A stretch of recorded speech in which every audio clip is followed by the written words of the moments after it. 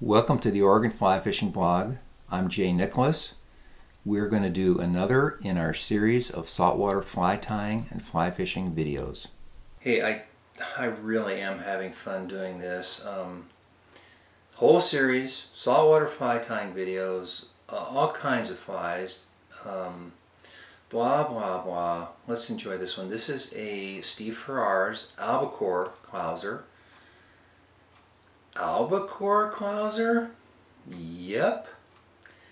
Turns out the Clouser, you name your place and time to fish it, or actually the place and time is anywhere, anytime.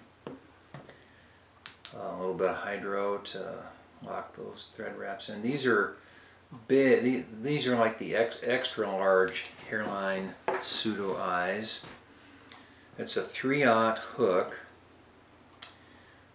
This is imitating it. Now, some of the albacore flies I fish are considerably smaller than this, but this is going to be a big one.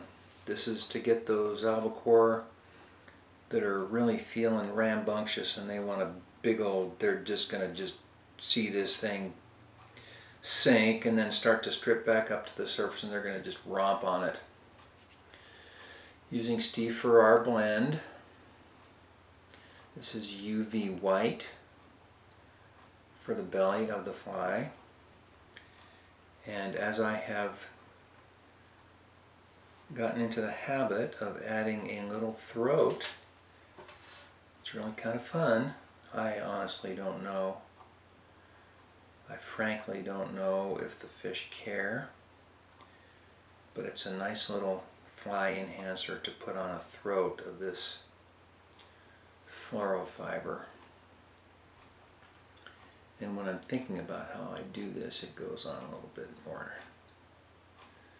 There have been some times, you know, sometimes you shoot a video and you go, why did I do it that way? Because it goes on about as awkward as possible. Anyway, that's the way it should go on, right like that. Save this for future use. So white belly. I'm going to use two colors for this fly. I'm going to use a purple, a bleeding purple. I'm also going to use some herring back. Again, this is fairly big fly.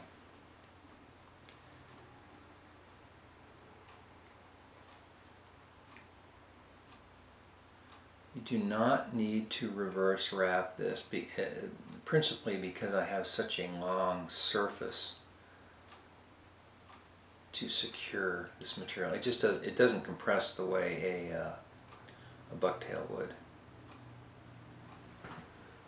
So let me grab some. So that's bleeding purple SF blend, and now I'm going to grab some UV herring back, and this is a crinkly material. It has texture, it has glitter in it. Really nice stuff. Lay it on there.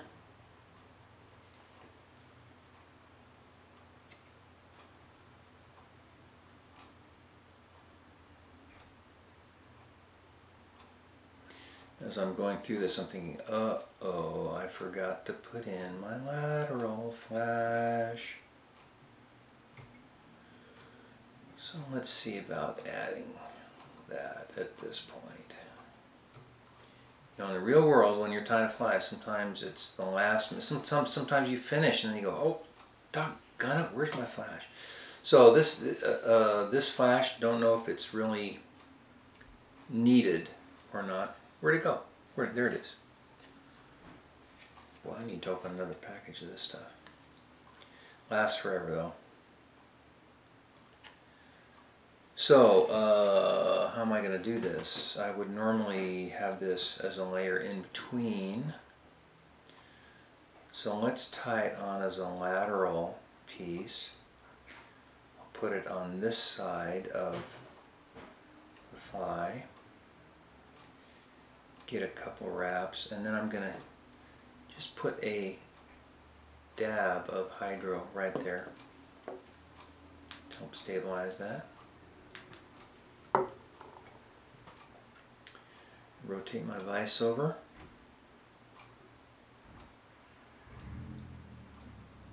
It's a little bit tricky. I'm going to lock this piece right in that the far corner. So here's a little drop of hydro to achieve that. And this is going to be about the right length, just as it stands. So I've chosen to use a white thread.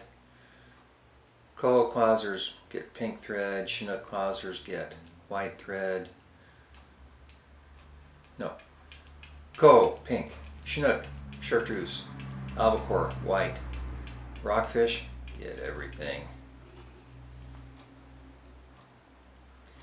Important thing is for you to decide what color thread you want to use.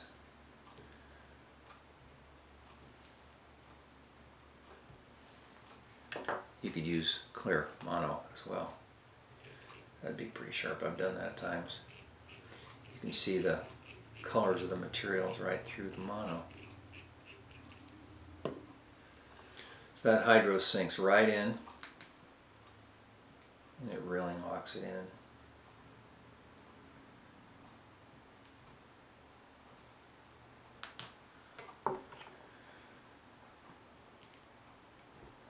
So here you have an Oregon Albacore Clouser that can be trolled. It can also be cast and stripped with success. Have fun. These are just a ball to work with, and we got more to come.